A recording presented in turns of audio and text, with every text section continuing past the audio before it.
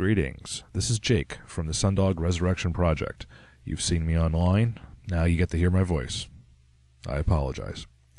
Anyway, the purpose of this video is to show you how to start a game in SunDog. If you are a SunDog original from the Atari or Apple days, this won't be too hard for you. But if you are new to SunDog, this could be helpful. Now, before we get started, I'd like to note the music that you hear right now. This is done by H.G. Templeton, a very accomplished Hollywood composer and sound producer. Trust me, you've heard his stuff before. He's done trailers and spots for Captain America, The Avengers, X-Men First Class, Thor and Thor 2, Transformers Dark Side of the Moon, Game of Thrones. You know, the list just goes on and on and on. So we're very honored to have his contribution to our game. Alright, so here is the main menu.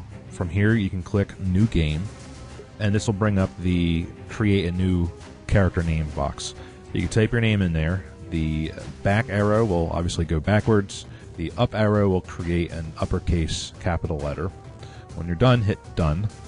And this is the initial attributes for your character. We'll discuss these in more detail later, but for now, you can see you can slide the bars around on each individual attribute, or if you're impatient, you could just hit randomize and see if you can find something you like. When you're finished, hit Done, and then hit Start, and that will take you to the deck of the SunDog.